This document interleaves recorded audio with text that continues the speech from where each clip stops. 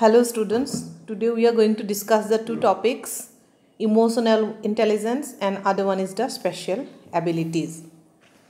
Actually, the notion of emotional intelligence broadens the concept of intelligence beyond the intellectual sphere or domain and considers that intelligence includes emotions. So this is a new topic that is added to the concept of intelligence actually, and it is one part of intelligence that basically states about the emotional side. আজিকালি actually intelligent হবৰ কাৰণে ইমোশনালিও মানুহ strong হ'ব লাগিব আগতে কিন্তু intelligent বুলি ক'বৰ কাৰণে একচুয়ালি যিজন মানুহে ভালকে কথা চিন্তা কৰিব পাৰিছিলে এনভায়ৰনমেন্টৰ লগত এডজাস্ট কৰিব পাৰিছিলে তেওঁকে ইন্টেলিজেন্ট বুলি কৈছিলে কিন্তু আজিকালি ইন্টেলিজেন্ট হবৰ কাৰণে ইমোশনাল সাইডটো সমানে ষ্ট্ৰং হ'ব লাগিব বুলি কোৱা হয় একচুয়ালি এই টপিকটো ইন্ডিয়ান কনসেপ্টৰ ওপৰত বেস কৰি ডেভেলপ হোৱা কনসেপ্ট হয় So, emotional intelligence actually is a set of skills that underlie accurate appraisal, expression and regulations of emotions. So, in that sense, it is the feeling side of emotions. As an individual actually IQ good hobo pare, that is intelligence quotient ba scholastic record bhal hobo pare, kintu teo life successful no hobo pare. Actually, they are successful nohuar logot their emotional side ba belek motivational factors ba belek kisman kothao related hoi thake agote actually psychologist etu side or importance dia nasile hekarne ajikali psychologist feeling side to upor to homane importance dise aru tetia he ejon individual gute life to bhal dhorne agbahi jabo paribo boli koa hoise actually ki hoy many people who are academically talented but they are not successful in their own life, they experience problems in their family, workplace and interpersonal relationships, and for that actually we need to study emotional intelligence in a very detailed manner. Now Salovey and Mayer actually was the first persons who introduced this concept, that is emotional intelligence. Now they stated that emotional intelligence is the ability to monitor one's own and others' emotions, to discriminate among them, and to use the information to guide one's thinking and action. This is the definition given by Salovey and Mayer. So this definition states that the person who has the ability to monitor one's as well as others' emotions and who is able to discriminate among those emotions and who is able to use the available informations in a very proper manner, he is known as the emotionally intelligent person. So ami agor person to paisilo je IQ generally intelligence assess korbo karone use kora hoy, that is intelligence quotient. Thik teneke emotional quotient to emotional intelligence measure korbo karone use kora hoy, that is known as EQ, emotional quotient. So in simple terms actually emotional intelligence refers to the ability to process emotional information accurately and efficiently. Now this table it shows different characteristics of emotionally intelligent persons. So these are number 1,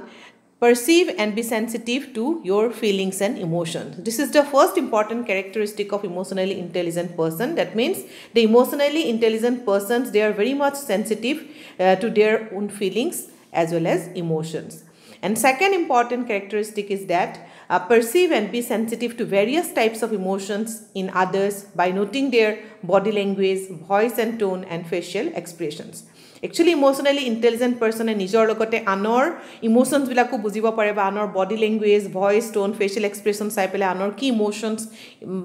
soli ase hetu kothao teoloke perceive koribo pare ba teoloke buji pai. Then third is known as the relate your emotions to your thoughts so that you take them into account while solving problems and taking decisions. Actually manuhe jodi emotions bilak actually thought or logot relate koribo pare tetia hole jikono problems ba jikono decision bhalke lobo pare aru he bilak manuhoke emotionally intelligent person bili koa hoy. The next one is understand the powerful influence of the nature and intensity of your emotions.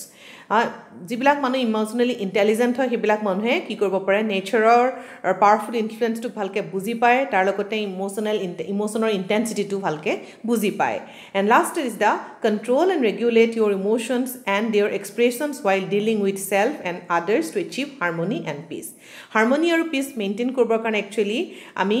আমাৰ emotions বিলাক ভালকে regulate কৰিব পাৰিব লাগে যেটো সিচুৱেচনত বা যেটো সময় যেনেকুৱা ধৰণৰ ইমোশন শো কৰিব লাগে তেনেকুৱা ধৰণে কৰাটো উচিত হয় আৰু আমি আমাৰ সেলফ টুকু কন্ট্ৰোল কৰিবৰ কাৰণে কি লাগে আমাৰ নিজৰ হেখিনি নলেজ খুব বেছি দৰকাৰ হয় হেকাৰণে ইমোশনালি ইন্টেলিজেন্ট পাৰসন এইখিনি কাম কৰিব পাৰে বুলি ইয়াত কোৱা হৈছে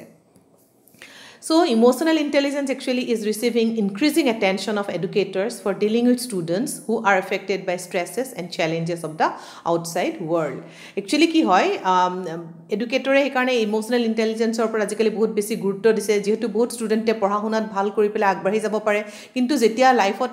actual problems face koribo laga hoy tetia teoluk bhagi pore gotike enoko stressful situations bilak bhalke handle koribor karone ba tenoko challenges face koribor karone actually emotionally intelligent hole he individual episode bhalke life to agbahai nibo pare he karone educators bilak actually ajikali emotional intelligence or bahut beshi gurutto dise. Now, programs aimed at improving students' emotional intelligence have beneficial effects on their academic achievement. They encourage cooperative behavior and reduce their antisocial activities also. Now, these programs are very useful in preparing students to face the challenges of life outside the classroom. Actually, classroom or bahirot keneকুৱা ধৰণে এজন ইন্ডিভিজুৱেলে নিজকে আগবঢ়াই নিব লাগে সেইখিনি কথা কিছুমান প্ৰগ্ৰামৰ যোগেদি ল'ৰা ছোৱালীক ধৰা নলেজ প্ৰভাইড কৰা হয় আৰু এই নলেজ বিলাকৰ ওপৰত বেছ কৰি ল'ৰা ছোৱালীয়ে পঢ়া শুনাৰ উপৰিও বেলেগ বেলেগ কামত কি কৰিব পাৰে নিজকে মেনেজ কৰিব পাৰে সেইকাৰণে ইমোশনালি মানুহ ইন্টেলিজেন্ট হ'ব লাগে বুলি কোৱা হৈছে so emotional intelligence in that sense is one important topic that is aided to the concept of psychology then the next topic that is special abilities আমি আগতেও পাইছিলো যে aptitude actually is one important attribute of individuals one important psychological attribute of individuals now aptitude actually refers to special abilities in a particular field of activity actually it is a combination of characteristics that indicates an individual's capacity to acquire some specific knowledge or skill after training etu kotha ami monot rakhibo libe training poar pasot ami amar jikhini capabilities ba abilities ase hekhini ami ki koribo paro bahut bhalke agborhai nibo paro actually abilities kini thakile nohobo tak jodi ami bhalke agborhai ninu ami jodi training nolo tetia hale ami nijoke ki koribo noro eta mane line ot loi jabo noaro gotike he line tut agbahi jabor karone amak ki lage kisman training lage ar training amar ki kore he knowledge tu aru bahut beshi improve korat help kore so ami janu je intelligence jeneke test koribo pari teneke aptitude ba beleg psychological attributes bilako ki koribo pari assess koribo pari beleg tester help ba beleg methodor help gotike psychologist ki kore aptitude tester help as an individual aptitude level to bujibo pare so in order to be successful in a particular field a person must have both aptitude and interest actually ami eta example lole bhalke kotha tu buji pam ejon manu eta particular subject ot khub beshi intelligent hobo pare teneke kin beleg eta line ot no hobo pare tia ami jodi mathematics or kiba problem eta thake teti hale ami mathematics or teacher jonor sorle jam tete english teacher sorle na jao jodi english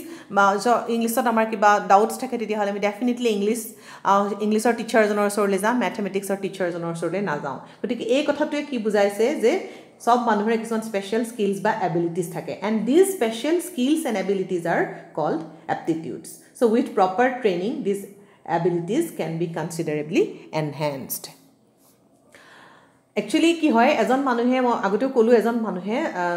এটা particular লাইনত নিজকে মানে কি কৰিব পাৰে আগবঢ়াই নিব পাৰে আৰু তাৰ লগতে তেওঁৰ ইন্টাৰেষ্ট লেভেলটো লাগে এটা আমি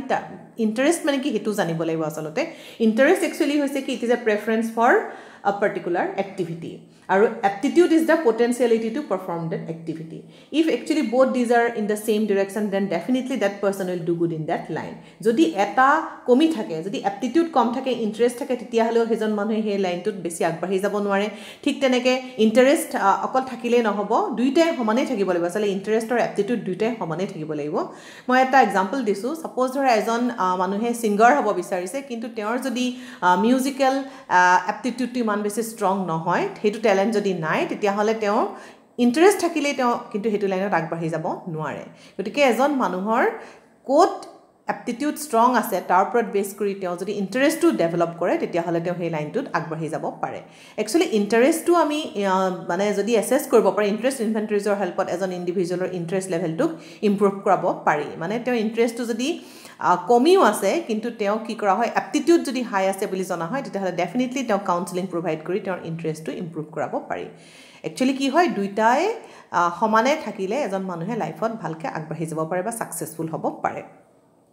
It কৈছে aptitude tests actually are available in two forms. One is the independent or specialized aptitude test and other one is the multiple or generalized aptitude test. আৰু এই দুটা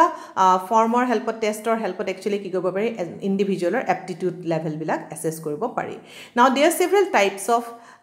independent aptitude tests. And these are clerical aptitudes, mechanical aptitudes, numerical aptitudes and typing. So these are known as the specialized or independent aptitude tests. And there are some types of multiple aptitude tests also, and these are DAT. DAT is the differential aptitude test, and second one is GATB, that is general aptitude tests battery. Then third one is the armed services vocational aptitude battery, that is ASVAB. So these are some well-known aptitude test batteries, and among these DAT is the most commonly used in educational settings, that is differential aptitude test.